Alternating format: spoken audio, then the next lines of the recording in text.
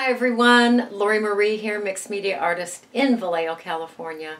This is the middle of the day, so the sun is a bit harsh coming through the windows. It's fantastic for playtime on the table, kind of bad for the glare. I'm okay with that. I hope you are too. Some fun playtime on the table today, playing with coffee spills, coffee splatters, coffee patterns on some cardboard covered with underpants, covered with gesso, and then played with the coffee. So mix it up. Marci said it was okay if I used some of her techniques, which are so fun. So I do want to do a shout out right here on my computer. These are cuppa. Thank you so much. 1, 2, 3, 4, 5 cups. Thank you so much. From Michael and Andrea, Mateo, Marion, Cindy ordered a stencil. Carol ordered a stencil. Judy dropped off a fantastic book and a new metal ruler, which I've been lusting after, a metal ruler for months. I tried to steal Patricia's, but she noticed it was missing. And Cookie ordered a mask. So thank you so much for all of your support, your comments, your subscribes, your purchasing through Amazon. All of those things help the lights stay on at dark o'clock right here in our village. So I thank you so much. We're gonna play with the metal and leather and paper today, some copper. I did it one way, I redid it. The copper I used was a bit heavy. You'll learn all that through the video. So thanks again for joining me and all of your support. And see you on the table. And I'm bringing you in for a close shot. This is our project for today. This is a paper clay frozen charlotte that I painted. The front cover and the back cover of the book, Handsome Hubby cut flower pot, a metal flower pot. He gave me some of these for Christmas, which I'm so happy that he did. So he cut those out of a flower pot. So that's the front and the back. This is a piece of leather from my dad's coat, his jacket. So that's delicious. And then I played with the pages. The pages are not quite dry, so they're still a little bit fragile. But I coffee stained these. Thank you, Marci. Mix It Up, Marci. I'll leave a link to her channel, and I'll leave a link to the copper binding. I decided to make a copper binding out of the with the copper wire. She's tied on with the copper wire. I put a jump ring here and here to hold the leather ties. So lots going on. Very, very fun project. All right, these are the cardboard dividers from wine boxes. They come in like a grid inside the wine box. I love the cardboard. So I have 10 of these, and I have some old book pages, and I have Mod Podge. Mod Podge on the cardboard. We're going to put very simple underpants on these pages.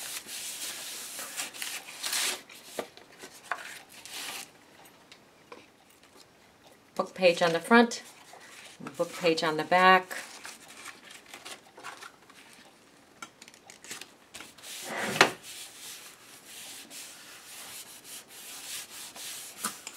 And we'll do that to all 10 pages. Set them aside to dry. When you get underpants on all the pages, you can tear which I prefer, you can tear the excess underpants off, or of course you can cut them off. Whichever is your preference. I love the ragged edge, so I do a lot of tearing. Bring my corner cutter in and just create a soft corner on all the pages. Bring in my white gesso and paint the front and back of each page. Front, let it dry. Back. I'm going to paint the frozen charlotte with black gesso.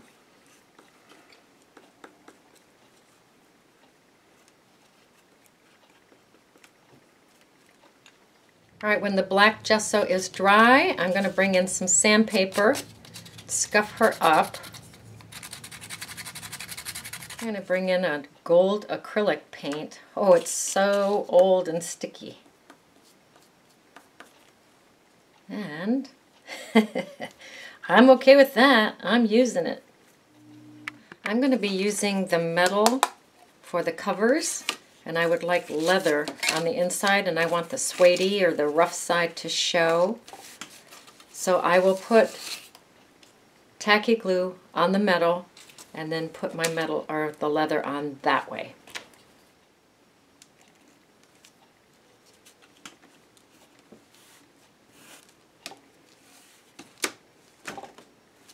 Put my rice bag on there. Keep that nice and flat, and I will do the same to this. I'm going to bring my frozen Charlotte back in and scuff her back up a little bit with some sandpaper.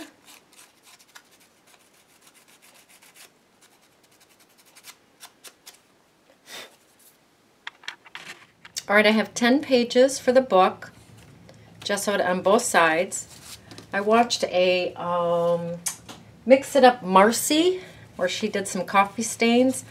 I have contacted her, and she said it was okay for me to use some of her techniques.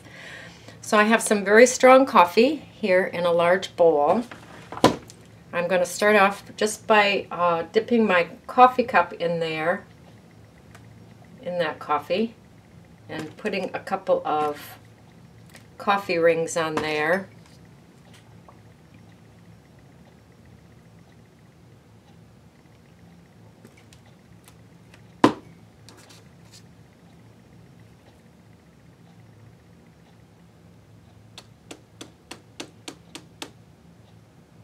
Let those dribble down. Sop that up.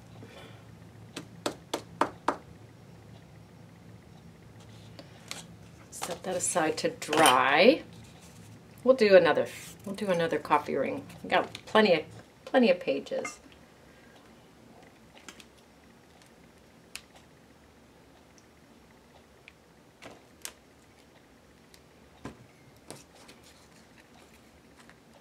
On this one, I'm going to paint some coffee on here.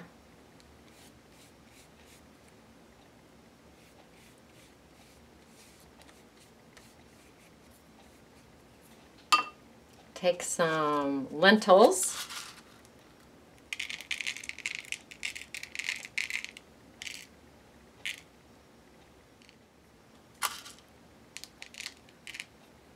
Let that dry. I'll put two. We'll put two down at the same time.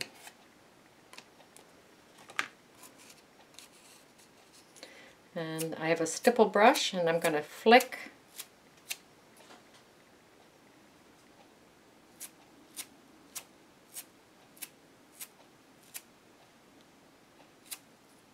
let those dry. This time we're going to use, not very often do you get to put your brush in your coffee. This time I'm going to use some sea salt. Marci used table salt. I don't have table salt, I just have sea salt. So we are going to use sea salt.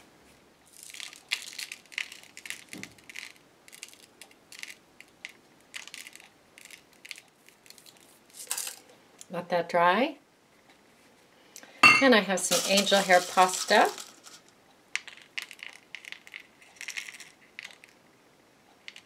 I'm going to put drops of coffee on here.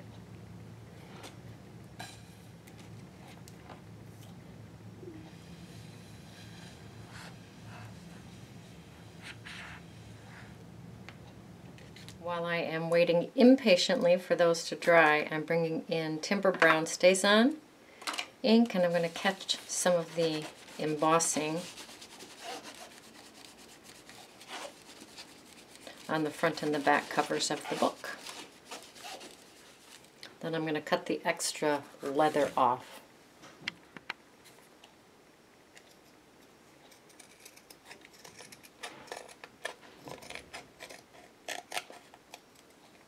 I'm going to bring my frozen Charlotte in, put her on the back of the front cover. And make some white dots as to where I think the holes should be.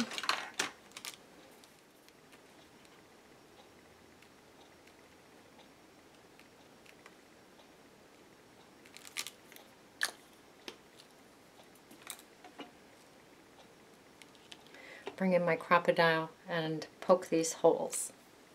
Or you can use an awl or a drill. All right, I'll bring her in, place her on the front where I would like her, put some hot glue on the back of her, stabilize her so she stays put while we wire her. And we'll let that cool.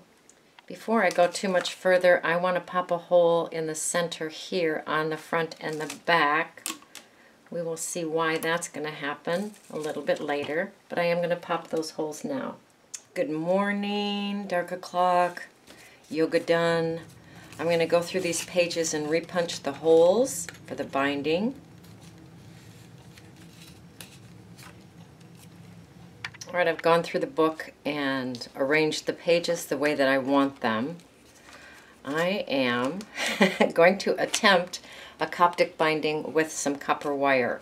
So I may want to shoot myself later on down the road.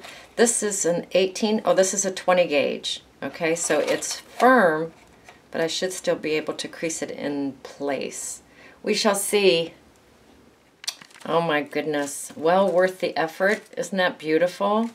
So I took the wire off her. I do have extra wire left from the binding, and I want to play with her a little bit more.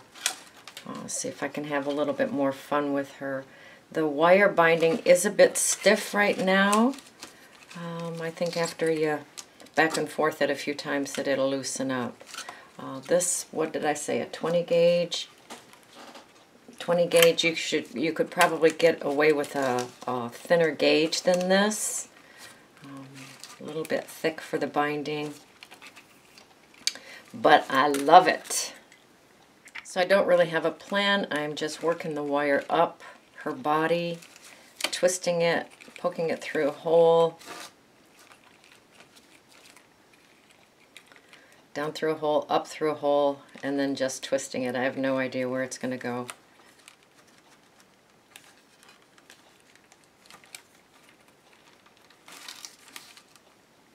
I know there's a bit of a glare, but here she is. She's gorgeous.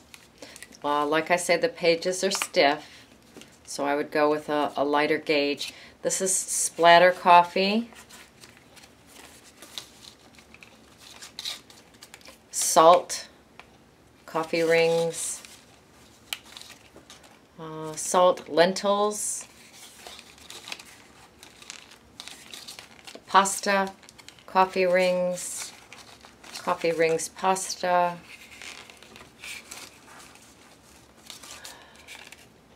lentils, salt, splatters, coffee rings, salt, lentils, coffee rings, splatters, pasta, and lentils, and coffee rings. There it is. I am going to put a piece of leather through here. That's why I put the jump rings on there.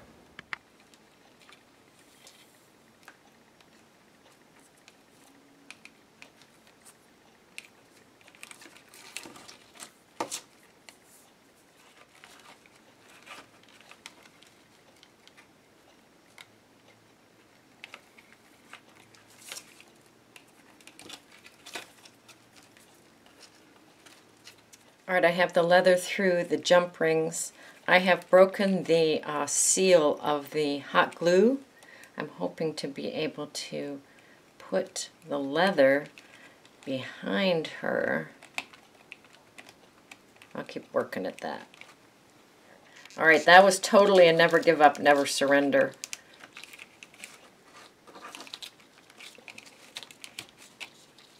But we did it. And there is our glorious book. Isn't that fun?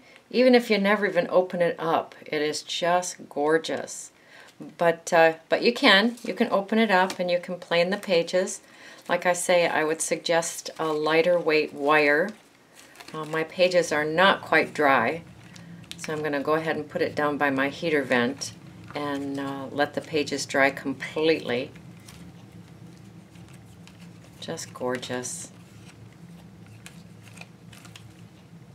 All right, your turn. Go create, go play, go have fun. This was really fun.